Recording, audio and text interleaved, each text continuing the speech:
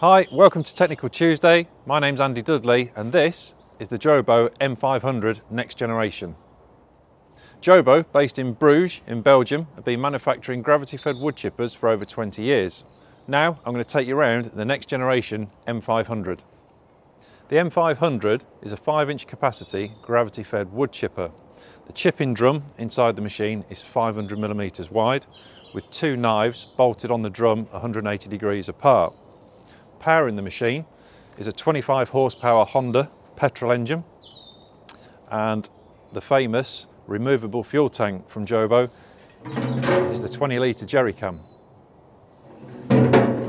So the infeed hopper features a fold down panel, and then you can see the material gets fed in through the hopper down to the drum at the bottom. What we'll do now is open up the hopper so we can have a closer look at the knives on the drum. All Beau chippers are fitted with a quick release discharge chute. As you can see on the M500, your discharge chute can swivel from left to right, and also it's got an adjustable flipper on it as well. Now, to get into the knives, we need to lift the hopper. Before we lift the hopper, we'll remove the discharge chute. Undo the 2 clips and lift off.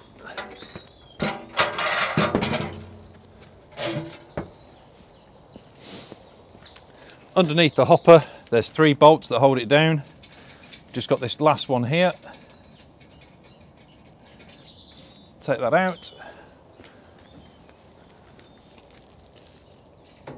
And now we've got access into our knives. The cutting drum is fitted with 2 knives, 180 degrees apart. As you can see, you've got the cutting edge here on this knife, and once this side's worn down, you can unbolt the knife, turn it round, and then you've got another cutting edge here. These knives cut up against an anvil blade. The anvil blade you can turn 4 times as well. And to adjust the anvil blade, you have a set of bolts underneath through these holes, and that allows you to move the anvil blade in and out. Over here we have a safety switch, so while the hopper is up in the air, the engine can't be started. The M500 is a self-propelled unit. All the controls for the machine are here at the back.